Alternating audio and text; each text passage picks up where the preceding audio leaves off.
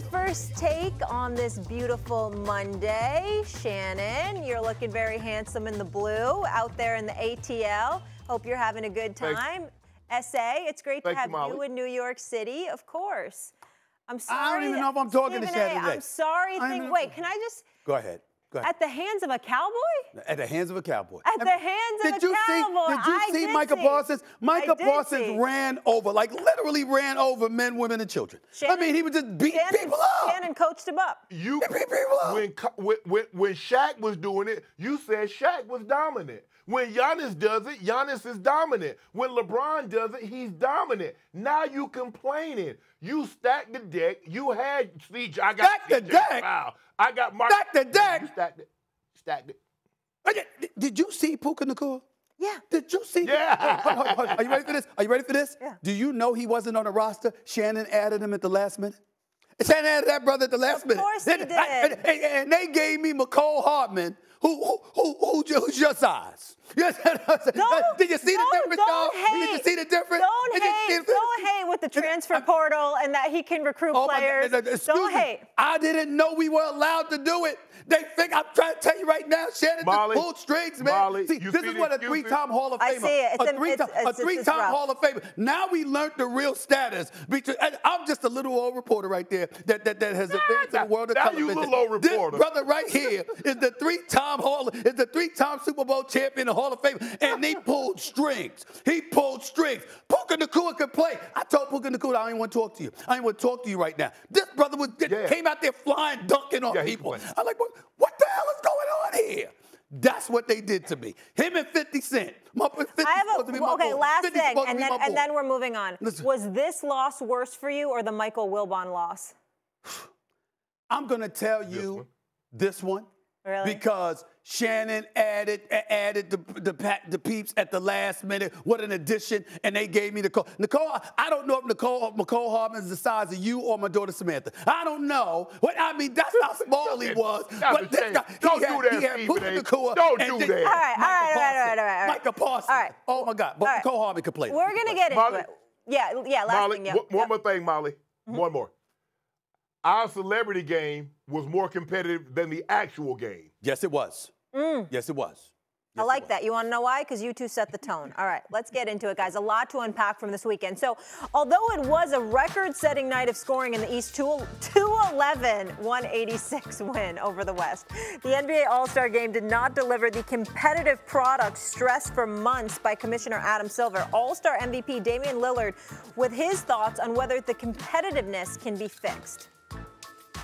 I think something could be done about it. I'm not sure what, but I think there's a way to make it a more competitive game. I don't think anybody's going to play in it like it's the playoffs, but it's a way to get guys to come to the table and just play a more solid game, I guess. But I did think it was a good game. You know, anytime the crowd is engaged and you're hearing oohs and ahs, but it was just too many probably leak out, you know, go get a dunk, go get a layup type of moments. And I think if we can just limit those, you know, people probably wouldn't feel the way they feel sometimes about it. I don't know. I mean, I think it's something we need to figure out. You know, I don't know where's the median, because this is what a lot of the games are starting to look like now. 211, 186. Stephen A., is this All-Star Game fixable? No, not as presently constructed. Shannon Sharpe, I'm of this mindset right now. They need to do away with All-Star Weekend. Just get rid of it. The whole weekend? No. Let me finish. The three-point shooting contest, I'm totally good with. The three-point shooting contest, not just Steph Curry and UNESCO, who were fabulous, but the overall three-point shooting contest never cheats us, never disappoints us. They're going out there, they shoot, they're trying to make shots. There's nothing wrong with the three-point. I'm talking about the skills competition. I'm talking about the slam dunk competition. And I'm talking about the All-Star Game. Let me start with the All-Star Game. Ladies and gentlemen, what transpired last night was an absolute travesty. Nearly 400 points were scored. No defense, no effort whatsoever. This is the ultimate indictment against the NBA stars who show up on NBA All-Star Weekend. You play harder in the summer league when you're training. That's all anybody's asking. We all know that when you playing in the summertime and stuff like that, ain't nobody trying to get hurt. But you still give one another effort because you're working on your game.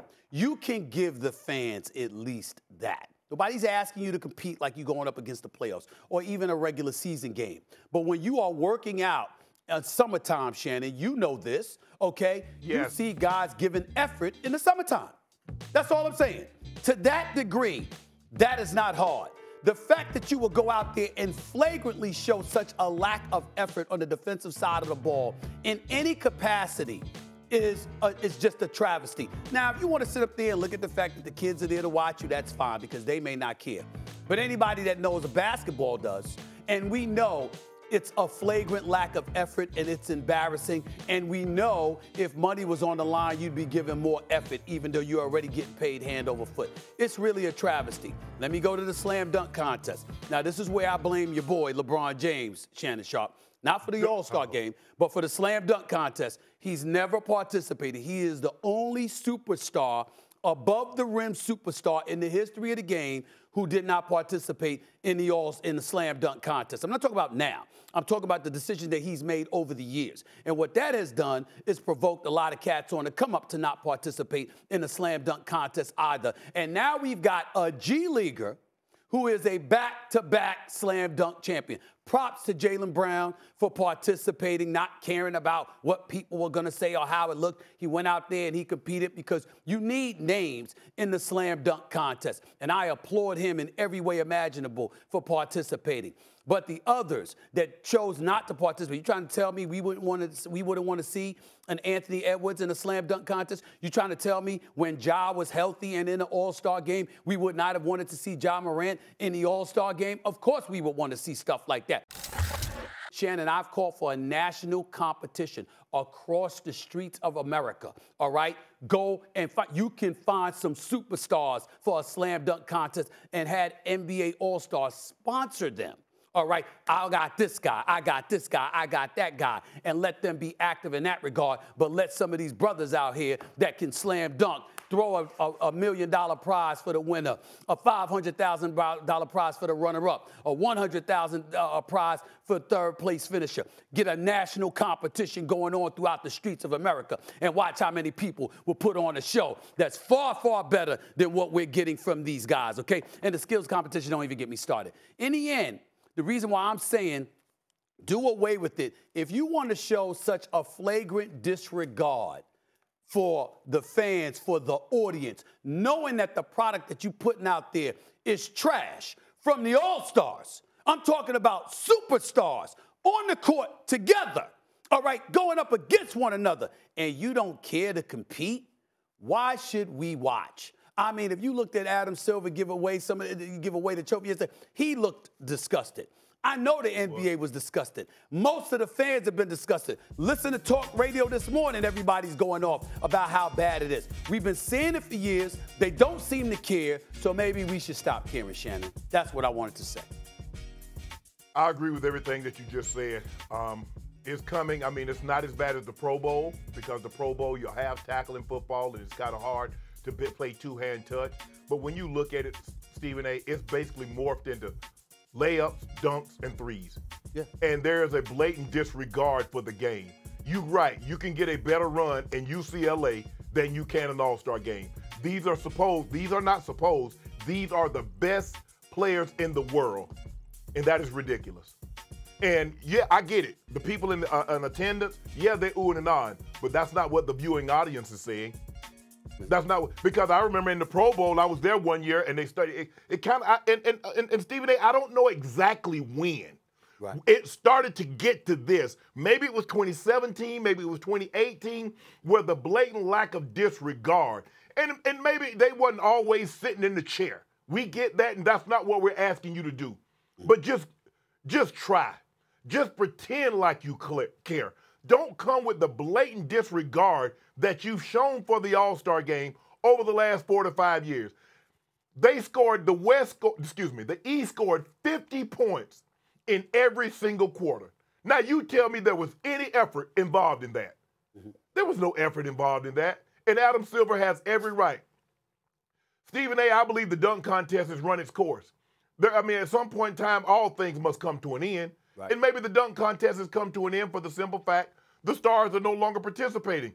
The Dominiques, the Dr. J's, the Michael Jordan, the Kobe Bryants, all the Larry Nance's guys were actually in the All-Star game that was participating in the dunk contest. And the guys that weren't in the All-Star games, they were known as dunkers. Darryl Griffith from Utah, Dr. Duncanstein. Right. You had Kenny Skywalker. That's right. So you had guys that were known. The only guy really that I knew was Jaylen Brown and Mac McClung. Mac McClung. And he deserved to win. He deserved to win. He was better. But, hello, you got guys jumping over Taco. Aaron Gordon jumped over Taco Fall. Mac McClung jumped over Shaq. Jaylen Brown jumped over Cassinet in a seat. What am I supposed to do with that, Stephen A? They should have gave him a 2 across the board. The man's already 3 foot tall. You put him in a chair 91.5. And Jaylen Brown dunked over him, and he got 40-plus points. Really, Stephen A? And the thing is, the guys in today's game, the way Zach LaVine, the way Aaron Gordon is taking it, it's all about creative. Jaylen Brown is a power dunker. He's not a creative dunker. He's a power dunker. But I don't know, Stephen A. I don't know. They're going to have to get in the room, the NBA PA, Adam Silver, because the way it's being played right now, the guys are making too much money to care about $100,000 or $200,000 or whatever the winning side is getting for winning this game. Something that's very, very uncomfortable to say, but somebody needs to say it, so I'm going to say it. You know, we have been all for player empowerment. We know that no matter what sport you pick, and it's apropos that in Indianapolis you see some player empowerment because the NCAA resides there, and we know how many years they've spent exploiting the student athlete. And now their comeuppance has arrived courtesy of the trade, the transfer portal and the NIL and all of this stuff, right? So we get that part. But the flip side to it is that when we talked about player empowerment, we also talked, and we never, ever debated the issue of appreciation because we never thought we'd have to. In other words, with great power comes great responsibility.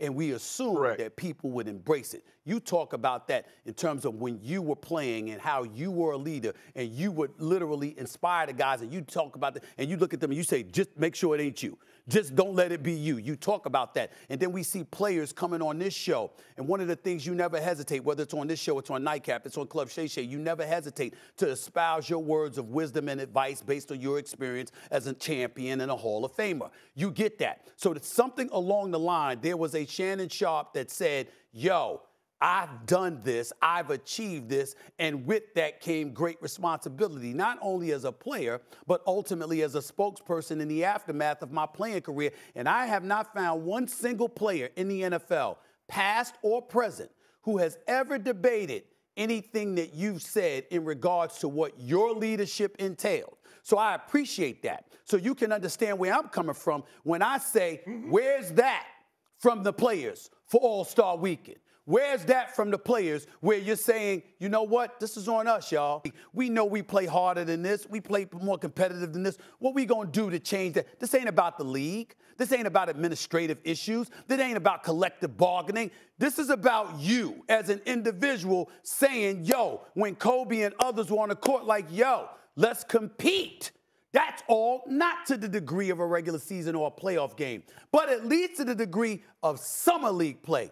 They won't even do that, and it comes across as you snubbing your nose, and when it comes across that way, why would it come across that way? Because you have the power to get away with it, and it's abusive, and that is what has happened, and it has elevated a level of disgust that is coming in their direction. Not all, okay, but some of them, but collectively, because y'all on the court together, you're going to take the brunt of this. You're going to get your money, you're going to get your shine, and all of this other stuff, but folks ain't going to forget it, because that effort last night, nearly 400 points being scored, that is an embarrassment. It is a travesty, and anybody that participated in that game last night should be ashamed of their damn selves. It's just that simple.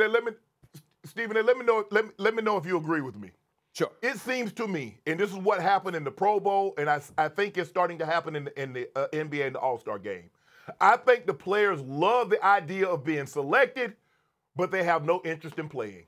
Yes. And their effort shows you once you get to the game. Once guys started going and they started playing two-hand touch when you're playing tackle football, I was like, and I remember tweeting this. I said it's only going to be a matter of time. I said because the owners are not going to continuously foot this bill when you putting this kind of effort out. And it seems to me the same thing. It is indeed an honor for players that like, I'm an all-star, an 8-time, a 10-time, a 15. You see LeBron has started 20 consecutive all-star starts.